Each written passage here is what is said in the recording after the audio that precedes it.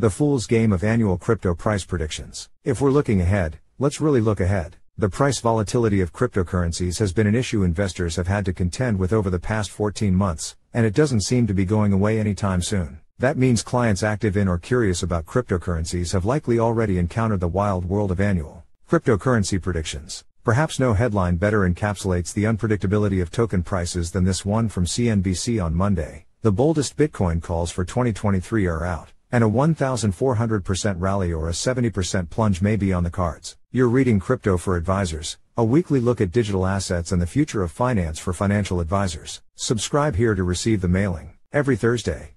The most optimistic call, $250,000 by year-end 2023, was made by digital venture capitalist Tim Draper, according to the story, while the most pessimistic call, $5,000, was made by Standard Chartered. In rough estimates, that's the difference between Bitcoin having a $4.75 trillion or a $95 billion market capitalization. Predictions for last year's price performance did little better, with many skeptics guessing that Bitcoin prices would plunge below $10,000, while optimists like Draper and Morgan Creek founder Anthony Pompliano guessed that they would breach the $250,000 mark in 2022. By comparison, ARK Investments' Kathy Wood sounded relatively reasonable, predicting that Bitcoin would breach the $100,000 mark last year. Of course, none of that happened. Prices steadily legged downward as central banks continued monetary tightening and a series of bad headlines dented investor sentiment. But they never reached the depths predicted by the most dire bears. Why prices are so difficult to predict? As we've written about before, cryptocurrencies operate on different fundamentals from traditional investments, and investor sentiment plays a much larger role in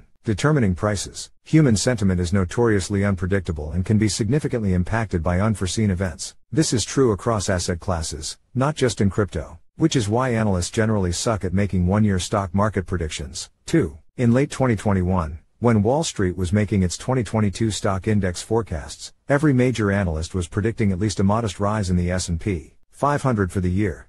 Obviously, it just wasn't to be. That's part of the reason long-term investment prognostication is rarely taken seriously. Excessively pessimistic and optimistic calls, like 1,400% increases in value or 70% declines, make for good headlines, but rarely ever turn out to be right. Why crypto is so much more uncertain? I think investors are waiting for clarity. Cryptocurrencies are still viewed as speculative investments by most investors interested in the asset class. When central banks tighten the spigot on easy money, one of the first places investors pull back is in speculative assets. They run for safety. There are also a lot of what former U.S. Defense Secretary Donald Rumsfeld would call known unknowns around crypto right now. These range from the simple, existential questions, like will this token collapse in 2023? And will I be able to access liquidity, to questions around regulation, access and custody that policymakers still need to answer. We can add to the known unknowns all of the issues facing all financial markets right now: inflation, rising interest rates and potentially a recession in the coming year. Then there are the myriad unknown unknowns, in Rumsfeld's parlance. These are the black swan-like problems that we can't see coming, like the collapse of FTX. We can't know if and when another decentralized finance project or stablecoin fails or another digital exchange falls apart in 2023. Given the still young and wild state of the digital assets space, I think it's fair to guess that there will be more bumps in the road moving forward.